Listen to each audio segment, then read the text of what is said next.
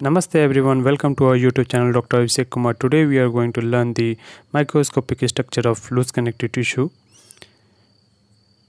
In this video we are going to make the loose connective tissue. This is the circle. With the help of using pencil in pink color I am making the large blood cell, the neutrophil structure, and hematoxylin pencil I am using, which is in blue color. Right now you can see on the screen that this structure is nucleus. You can see very carefully it is a multi-lobed nucleus I am making in each cell of neutrophil. The multi-lobed nucleus I am making, and there is a lack of stent granule in the cytoplasm, and the function of neutrophils are active and powerful phagocyte. They leave the blood stream to engulf and destroy the bacteria at the site of infection, as we all know. To identify the neutrophil, the multi-lobed nucleus but lack of stent granule in the cytoplasm is there. This is the key point to identify the microscopic structure of neutrophil. Here I will label this as neutrophil. You can see neutrophil. Now you will see this one is neutrophil. Okay, this is the macroscopic structure of neutrophil. Here with the hematoxylin pencil I am making a circle in blue color.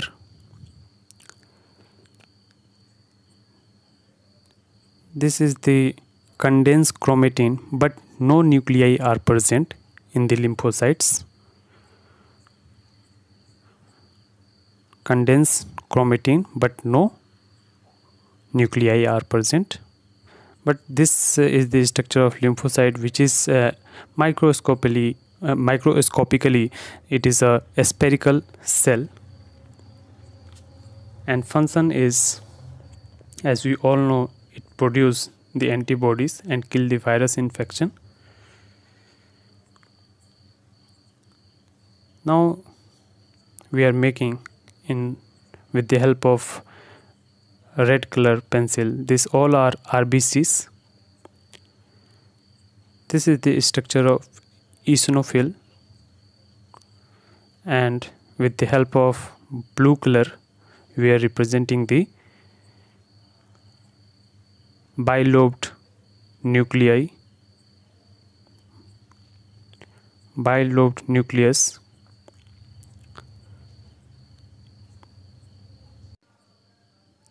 and large eosinophilic cytoplasmic granule filled in the cytoplasm. This is also a large blood cell, eosinophil. We write as eosinophil. This is the structure of round color structure we are making. Round structure with eosine pencil in pink color, and in hematoxylin the nucleus we are making flat nucleus of adipose cell.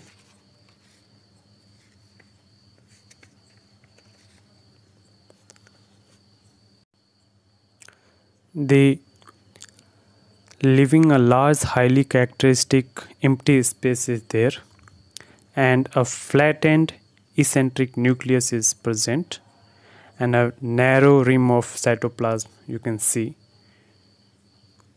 This is the nuclei of adipose cell, which is very flattened, and eccentric nucleus is there. Now this is the structure we are making with a eosine pencil. Right now on your screen you can see.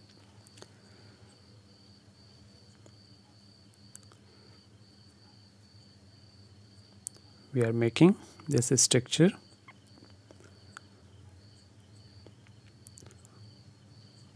and with the red color we are making the red blood cells in this capillaries. This is the structure of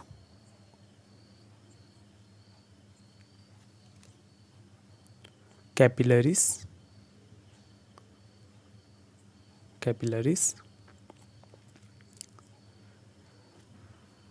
And right now on your screen we are making a arterioles.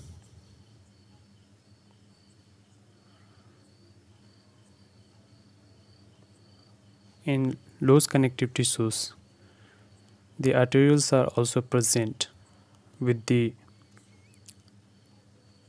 help of eosine pencil we are making, and with red color and with the blue color.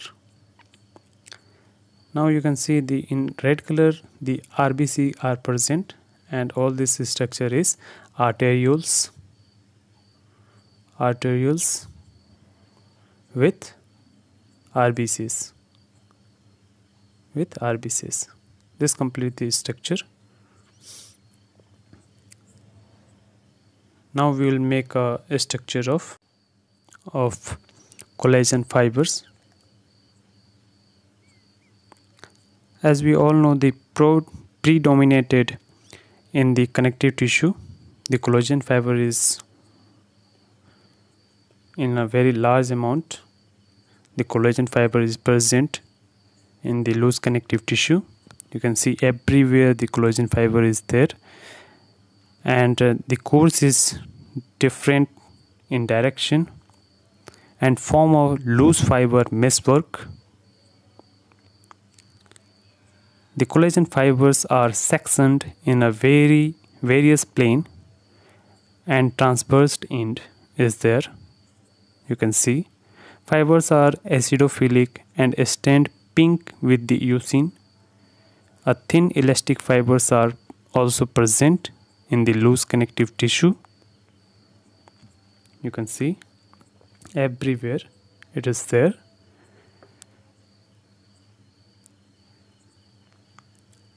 In the loose connective tissue, this will labeled as a collagen fiber. Collagen fibers.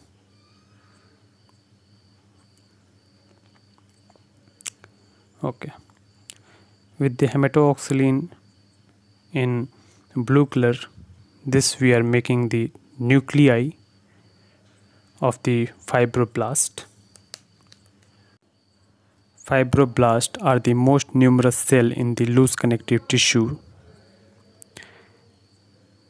Cytoplasm of these cells may shrink. The typical fibroblasts show a oval nucleus with a sphere chromatin and a highly acidophilic cytoplasm with a short process. You can see everywhere in the loose connective tissue the nuclei of the fibroblasts are seen. Oval nucleus are present. Here we will write the nuclei of fibroblast. As we all know, the fibroblast synthesize collagen, reticular and elastic fiber, as well as carbohydrate such as proteoglycan. This completes the whole structure of loose connective tissue. I hope you enjoyed this video. Please do like, share and comment below in the comment box. Thank you.